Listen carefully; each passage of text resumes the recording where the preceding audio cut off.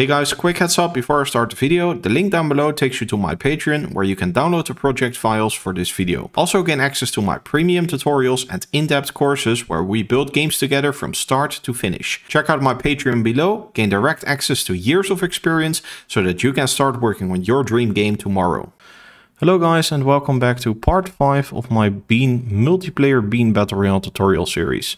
So in today's video we are going to continue with the logic from yesterday. So yesterday we have been setting up more of the session logic, actually setting it up in the main menu so that we can get two players to connect to one another. So if we hit play here, we can then click on create game, click how many people we want in the session, let's say 8, hit create, and then we would have the session. And then we can test here if we are inside of the main menu level with two standalone clients. So then we got two of these windows. I'm going to make this one a tiny bit smaller as such, and this one can be a bit bigger. So then we can have one guy actually hosting a session here with 9 people. And he hits create. He is then entered into the session. And then on the left here, this would then be the client, but right now it's just standalone. So for it to become the client, it would click on find game, refresh. And then if we wait a little while, then we see our session popping up here with 1 to 9 players. And the 9 is what I typed in myself. Our ping is 6, and then we can join the session. And then we enter into the multiplayer session where we can see each other, jump around, and replication works and does its thing. So in this video, we're going to continue on this because what we also need to handle when working with multiplayer and traveling, so going from one level to another, so the main menu into a battle level in this case, then what you also need to do is that you need to basically handle your errors and you need to destroy your session. So what do we mean with handling the errors? Well, in case of connecting to a multiplayer session, it can of course occur that somebody's internet is failing or other things, that the computer might crash in total. And then we do need to handle the player actually disconnecting from the match properly and then also destroying the session that lives.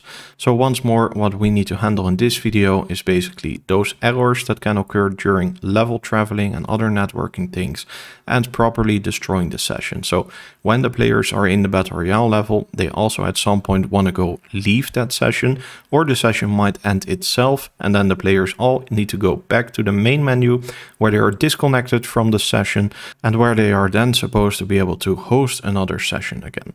So for that, we are going to make a new folder inside of our blueprints folder, and we're going to call this folder the game instance. And the game instance is a blueprint that exists inside of Unreal Engine, which you could consider the king of all blueprints. So to give you guys a little bit of information about what we're about to do here, the blueprint that we will be making in this folder is a blueprint unlike other blueprints, which exists whenever the game starts up, and then it stays in existence all the way until you quit your game. So unlike the classes that we see over here, such as your game mode, your character class, your player controller, your heads-up display, game state, player state, all of these classes, they get destroyed when traveling from one level to another. So we have these classes in the main menu, and then we have these classes as well inside of our gameplay level. But when traveling from this gameplay level to, let's say, another map, then all of those classes would get destroyed. But in case that we need to still maintain some data that existed inside of these classes, so let's say you store some data about your character inside of your player state, right? Then when traveling from one level to the other, that data will get lost. But if you do want to keep track of that data, then the game instance, we call it the king of all blueprints here, and basically that one will persist and will maintain. So there is a perfect place to code things that you want to be reliable and things that you want to always be able to access in short. So that is what we're going to be setting up right now. And where do we install the game instance? Well, first of all, we are going to have to create this class. So we're going to right click in this folder. Then we're going to go up to blueprint class and then open up all classes. And in here, we're going to type in game instance. And then this is where you will see it occur. So as it says here also, game instance high level manager object for an instance of the running game.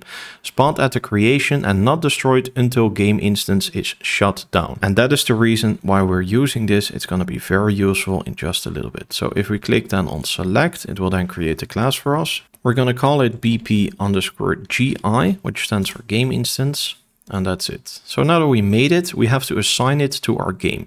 And unlike being able to assign multiple game modes in your game and stuff like that, one game project can only have one game instance. So this is a single class for your entire project to use. So if we go up here to edit, project settings, then under maps and modes here, we see a little tab called game instance class. And by default is set to the default game instance. And then we are going to assign it to our game instance. Now that we set that up, we can then basically open up the game instance and see what we can code here. And there are a couple of things inside of this game instance that are unique to it, which we cannot code in other classes, but we can code here. And those functions can be found over here. So here's the 4 overridable functions. And if you open that, then this is where you see them. So the first function that we see is init. And what it says is opportunity for blueprints to handle the game instance being initialized. So basically what this event does is this is the first begin play, the first hello world event that your game fires. Then the next event that we see is the shutdown event. Now this is the opposite of the event init. So this is the event where we see opportunity for blueprints to handle the game instance being shut down. And with game instance, they basically mean your game. So this is where the game actually quits, and then you can code some final stuff here. So what is this useful for? Well, here you can initialize a bunch of save game data when initializing the game. And when shutting down, you can make sure that you do a final save for your game. So if it is shutting down incorrectly because of some type of error, if you have the event shut down here, you can still have some safeguard logic here to save the game basically. And then we see 2 other functions which we're going to be using for this video, which is the network error. And then if we click again, we also see the travel error. So what is the network error? Well, this we can see what type of network errors there are off of the failure type. So if we drag off of here, we can type in switch on network failure. And this gives us all of the available network errors that can occur. So it are a bunch of errors, and we're not going to be connecting the separate cables here. What we're going to do is that in case of network error, we're simply going to print string it for now, and then we're going to basically be dragging in this variable into the print string so that we can simply get it on our screen and see what that failure type is. Now this print string, we're going to make it red, and we're also going to say that the duration of this error will be 5 seconds so that we can actually properly read it. But let's make it actually 10. There we go. And then the travel error here is an opportunity for Blueprint to handle travel errors. So what is traveling? Well, traveling, as I explained before, is when you go from one level to another. So when you are on one map of your shooter game, you go to another map. That's when traveling occurs. During travel, a lot can go wrong. So people might disconnect, for example, or they can't load the map or anything crazy like that would basically get notified to us by this travel error here. And yet again here, we can drag off here and type in switch to see all of the possible failure types. So we see no level, load map failure, invalid URL, which means we're trying to travel to a map that doesn't exist, so a wrong reference basically, and all kinds of other errors. For this one, we're basically going to do the same. So we're going to drag off of here, type in print string, and then we're going to drag in the failure type here, because we just want to get a notification of it. And then we're going to make this red as well, and also make it last 10 seconds. Okay, so that's it for these events that we need over here. For now, we're not going to be using the init and the shutdown, so we're going to remove them for now. And we're going to put a comment around this, and let's call it handle network and travel errors. So there we go. Typically, what you would code is that in the case that you have a network error or travel error, instead of doing a print string, you would basically present the players with something like a pop-up. Then inside of the pop-up, you could then display that failure type. It's nicer than doing it with a print string, but that would require us setting up a whole pop-up widget. And for the purpose of this video and also this tutorial series, which is focused on multiplayer, I won't be doing that right now, maybe later on in the series, but we're going to keep it at this for now. And then another thing to note about these network and travel errors is how does it work? So let's say I am inside of the Battle Royale and somehow my internet disconnects. Or let's say I'm in this level and traveling to another level, but then we are gonna get a traveling error. What actually happens in that case? Well, what Unreal Engine does by default is that it will then send you back to the most default level that you have set up. So if we take a look here inside of Edit, Project Settings, head over to Maps and Modes, then we see that the game default map is set to the boot screen level. So whenever an error actually occurs while in the game or while traveling, so going from main menu to some kind of level, then we basically get sent back in this case to our boot screen level, where yet again the game will act like it's starting up all fresh, and then from there it will send us to the main menu, and then we can basically continue from there. So that's one important thing to note. Then, as we saw in the last video, we set up the events for creating sessions, finding sessions, and joining sessions, but we did not handle the destroying of the sessions. And that's what we're going to be doing right now. So when the players are inside of this Battle Royale map right here, they need to have the ability to click Leave Session. So first of all, we're going to add a little bit of UI, basically a game menu that the players get when they press Escape, where they then get a panel with options, and one of those options will be Leave Session. So first of all, let's go ahead and set up that widget real quick. So for that, we're going to make a new folder and we're going to call it Game Widgets. And that's what I'm referring to as our heads-up display kind of. And then inside of here, we're going to make a little widget. And let's call it Game Menu. So this will be the menu for when you press Escape. Then we go ahead and open this up and drag ourselves a little canvas panel. And it's not going to look beautiful for now, but we are just going to keep it simple. So we're going to drag in a border. This border, we're going to give it a color. Let's say something dark gray like this. Beautiful. And then we're going to size it to the content and we're going to anchor it to the middle. So hold Shift, click in the middle, hold Control, click in the middle here. And then it's a very small panel right now because it does not have any content. The content that we're going to put in it is the vertical box. And then an item inside of the vertical box here will be some text. This text is going to be saying game menu. Then we see that we want to give the vertical box some padding. So we're going to give it some all-round padding of, let's say, 15 or 25, something like that. Underneath the game menu, we're going to be adding some buttons. We're going to be using our self-made base button as we saw before. This base button, let's go ahead and wrap it with a size box and then we're going to assign a height to it. So we're going to say height and let's do something like 40. Then we're going to select the game menu text here, give it some padding to the bottom, let's say 25. And the button itself, we're going to make it say continue. So this is our continue button. So we're also going to double click it and make it say continue underscore button. Next up, we're going to duplicate this size box. And then the next button here, we're going to rename it to say leave game underscore button. And then we're going to duplicate the size box once more and make this one say quit game underscore button.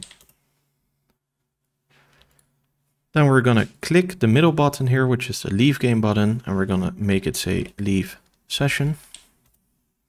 And then the bottom button, we're going to make it say quit game. There we go. We want to select these size boxes and give them some padding. So let's do something like 15 in between. There we go. Next up, we need to code the widget quickly. So we're going to click on the continue button, go down to the onClicked event, get that into the graph. We're going to do the same for the leave game button and the quit game button. So we're going to go down, click there. We can also simply click on the quit game button here and then get its event into the graph this way. So there we go. We're then going to hit compile and save. And next up, we need to make it so that this widget will actually get into our player screen whenever we press escape. So first we're going to make a little input here inside of the editor. So we're going to go up to edit and then go to project settings, go to inputs, and we need another action input. So this one, we're going to call it game menu. And instead of assigning it to escape, because escape right now actually quits our simulation here. So if we click escape, it just quits that. So for testing purposes, I'm going to be assigning it to T for now. And that's fine. So let's call it, instead of game menu, let's call it toggle game menu.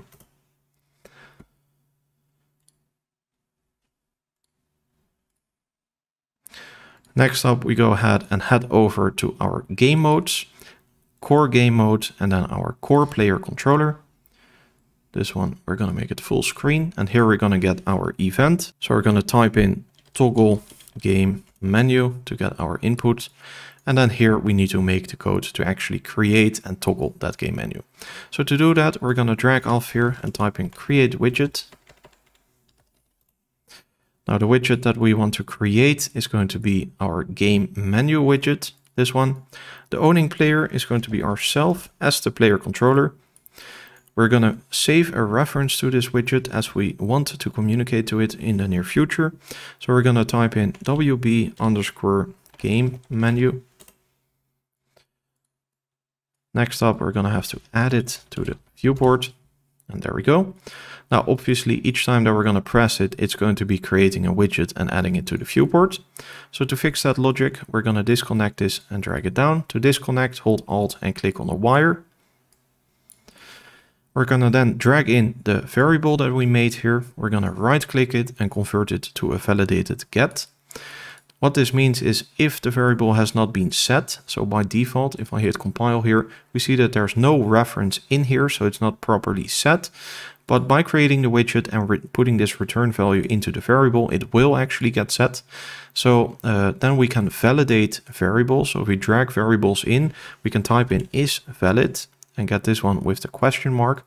And what this macro does is that it basically checks whether or not this variable is set to none, like this, which means not valid, or whether or not the variable is actually filled in with a reference such as this one from the WB game menu. And in that case, it would say is valid. Now, a more modern way to do this is not to use that is valid macro, but nothing wrong with it, but is to basically right click on variables. And then here you can say convert to validated get, which does the same. So in the case that the variable is not valid, we're going to be saying that we want to create it. And then in that case, we also want to basically add it to the viewport. Now, in the case that we press it again and it turns out that the variable is valid, in that case, we're going to basically have to toggle it. So we're going to have to toggle the visibility. So if we drag this down a little bit and get the reference to the widget here into the viewport, then we're going to go off of it and type in is visible. We then get this is visible function. We're then going to hold B and left click to do a branch. Plug this into here.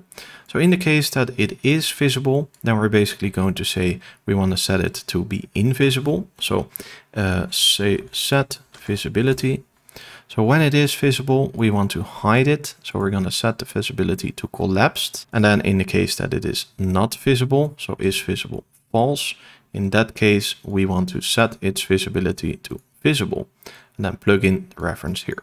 So now we can go ahead and test out this logic so basically what this logic does is the first time that we click on toggle game menu, it will then create the widget for us in case it's not valid. After it has been validated, then we're simply going to check, is it in the screen? If it is, hide it. If it is not, make it visible. And that's how we have proper toggle logic. So now we're going to click on play, and then we get our little bean here. We're then going to click T. We will see the menu in our screen. Click T again to hide it. Click T again to make it visible. Click T again to hide it. And there we go. So that works. Now what we do see is that we don't have a mouse whenever we do that. So we also need to set up the logic to actually set our mouse to be visible and invisible. So right off of here, whenever we make the widget visible, we're going to drag here and set mouse cursor. And then over here, we see a variable called set show mouse cursor. So this one will be to true. In this case, when we collapse it, it will be false. Now also we want to handle focusing the widget. So what we're going to do is we're going to drag the widget. In the case that the widget becomes visible, we want to set input mode to game and UI. So here we're going to plug this one in. And this is the widget that we want to focus in that case. Now the player controller is ourself. So as we are the player controller right now in this class, that will simply be ourself. And then in the case that we hide the widget, then we're going to get the widget once more. And then we're going to drag off of here and type in set input mode. But this time we're going to set it to the game only. Now here we do not need a reference of this widget, but we simply need another reference of the player controller. So that one goes in here. So let's go ahead and test that out. We're in the game here, we press T, we get our little panel, but we don't see our mouse. So what's happening? Well, what's happening is that the first time we obviously also need to go through this logic. So this one can be plugged in here, as that is also the logic that it needs to execute. We then hit compile and save, try it again. So the first time we get a little mouse and we can then already focus on the widget here. So I can immediately start pressing these buttons. If I press T again, the mouse gets hidden and my input focus goes directly back to the game. Press T again, get my mouse, can click things, press T again, and it's gone. So that's a proper way to set this up. Now, since we are in the player controller core class here, and this will be made more often, so we will be making more widgets on the screen, then we can start to make these this logic into functions, basically. So first of all, this would be a nice function for us to be able to reuse. So we're going to right click it, collapse it to a function, and we'll give it a proper name, something like show underscore mouse slash focus widget. So that might be a bit of a long name. So let's actually just call it focus widget in short, and then we will know what this logic here does. Now that it's made into a function, we can basically snippet it like this. And then this one over here is going to be reused a lot as well. So let's call this one focus game. So now we got nice functions that each do their own functionality. Then I recommend putting these functions inside of a category. So let's call this widgets actually, because it is related to the widgets. So this one here, let's also put it inside of the widgets folder. And there we go. Now this is a bit of a big event. So we're going to also select the entire event, hit collapse, and then we're going to call this toggle underscore game menu, as that is what it does. So now that we have a nice little graph again, we can then put this straight, and there we go. If we put a comment around it, we can then type in what the functionality here is. So toggle game menu. All right, with that out of the way, we can then go back to our widgets folder, where we can then continue coding the actual functionality of being able to leave the session. So first of all, we want to code the quit game button quickly. So off of here, we're going to drag and type in quit game. There we go. Then for the continue button, we basically want to call the same event as when we do toggle game menu, because this logic already handles whether or not we want to show or hide, etc. So in the case that we have the widget basically visible in our screen, then that means that first of all, it would be valid in that case, it would be visible in that case, so then it would collapse it and focus the game. So that's basically what we want to do here. And then we could also make just a separate function. So if we would put this into a function, then you could also say that you input the target of the widget that you want to hide inside of here. But easier way to do it would just be to call this function that exists inside of our player controller. So to do that, we're going to go here.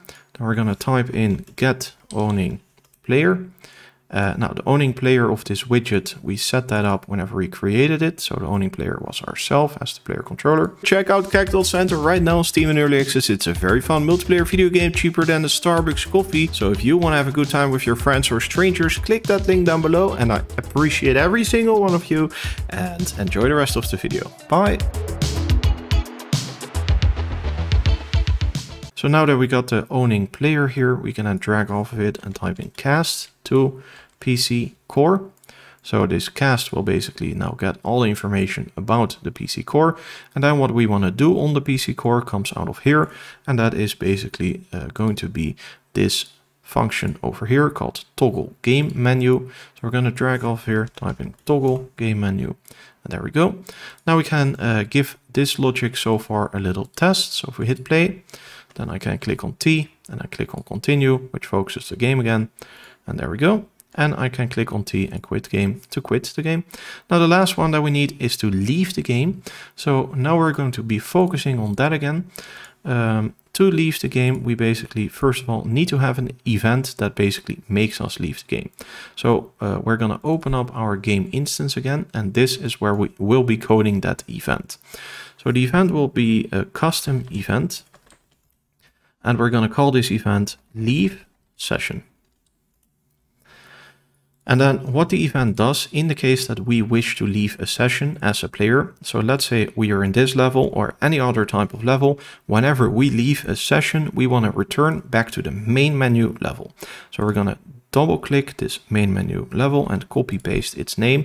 And that's basically what we want to do. But then as explained in the previous video, we're also going to need to destroy the session. So in the case that I am the host of the session, we also want to make sure that that session that I created is destroyed. Now, why do we need to make sure that that gets destroyed? If we do not destroy it, it will basically still exist and we will just have teleported to the main menu level. And in that case, if I am then in the main menu and I wish to create another session, then I will get an error. I will specifically then get a networking error telling us that we are still in a session so that it cannot create a new session for us. So back inside of the game instance here, we're going to type in open level by name. So it's going to be this one. And the level that we want to open in the case that we leave a session is the main menu level. And after going to the main menu level, we then want to call the destroy session node. And then it's asking us for a player controller. Well, since the game instance is basically only related to your local game, we can simply drag off of here and type in get player controller. And there we go. So that's how we can properly leave the session. But now obviously from this widget where we click on the leave game button, we're going to have to communicate to this event. So one easy way to do that is that inside of the game menu here, we could simply type in get game instance.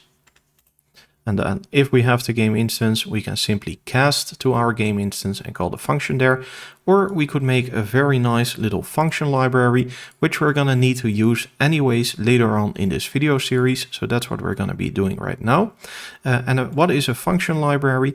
Well, as we just saw, we can already start to make functions that are reusable inside of classes. So here in the classes, we got these functions right now.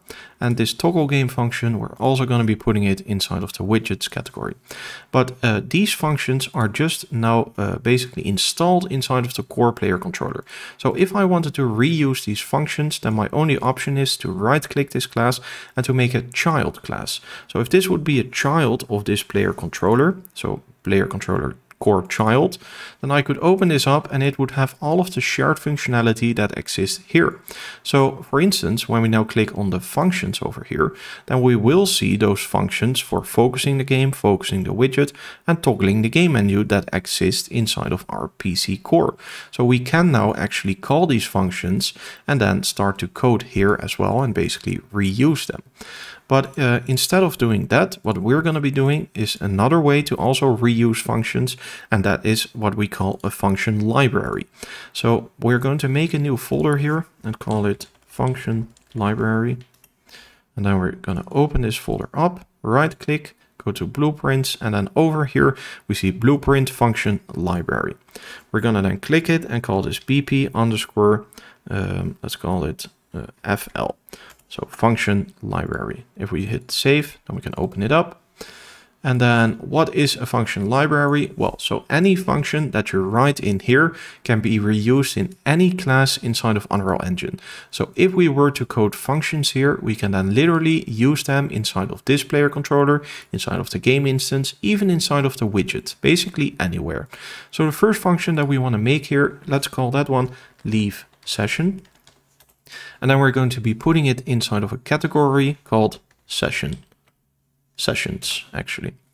So now if we hit compile and save, then if we go ahead and go over to our game menu, then we can now literally right click and type in leave session.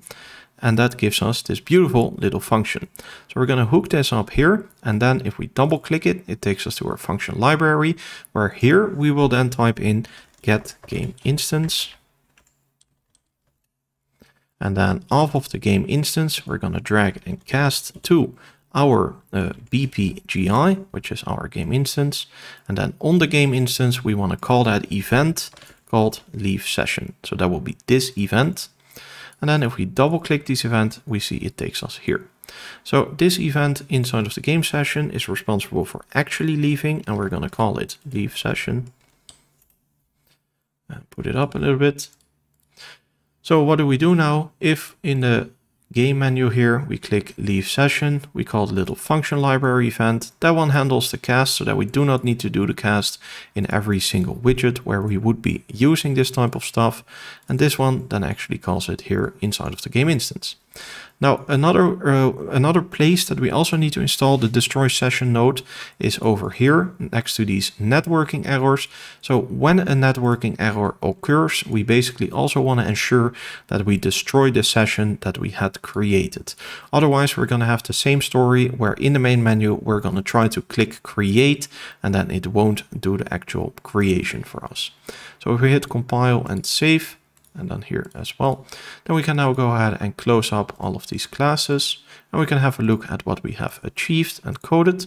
So if we go back to our main menu level here, then we want to click 2 players standalone and hit play. Then we get our 2 windows. We're going to rescale them a little bit. So let's make this one this size, and the left one can be like this. All right, then we're going to have our right window here creating a session for 10 players and hit create. That one is now inside of the session. The left one is going to hit find, refresh. It's going to take a while to find the session. There we go. So 1 out of 10 players. We're then going to hit join, and that connects us to the session. Now, in the case that the server here on the right wants to leave, then the server will basically get destroyed, and then the left one here will be forced to leave the session as well. So in that case, the left one will get that game instance networking error. And yeah, let's go ahead and test that to see that that networking error will actually pop up in the top left corner of this left guy window. So on the right here, we're going to click T to get this menu, and then we're going to click on leave session. So now we see that client 1 here says connection lost, failure received. And then we see that the client, as I explained earlier in the video, got back to the boot screen, from the boot screen back into the main menu, and there we go. So now that we're back in the main menu, we basically see that we correctly handled the networking errors. We're then going to try it again. So we're going to click create, 10 people, create the session. We do not get an error because we properly destroyed the session, so we can instantly create a new one. We're then going to go to the left window here, click on find game, refresh. And then after a little while, the session pops up. We're going to click join. This one connects, and we're both in the session. I can now then here also click on T, click on continue, and I can click on leave session to go back to the main menu. And then we see that that client that was inside of my session was properly removed, and I'm still here. Now, if I want to rejoin again, I can simply click on find game, refresh. There's the session again. I can then hit join again, and I'm back inside of his session. So there we go, guys. Now the loop is round. Now we have the ability to create sessions, find sessions, join sessions, and destroy sessions. We also learned about the function library, how that can be useful. We set up the game instance to properly handle the network errors and traveling errors. So yeah, in the next video, we're going to continue with actually starting to coding some gameplay functionality. So I'm not sure exactly what we'll be doing, but we're going to be looking at things such as health. Perhaps we want to add like a chat, or the ability for players to be able to pick up weapons and start shooting each other, because this is going to, of course, become a battle royale. So if you like this series, then please give it a like and subscribe. I hope you enjoyed this episode. Be sure to check it out on Patreon, where you can download the project files for this series, and I'll see you guys in the next one. Bye!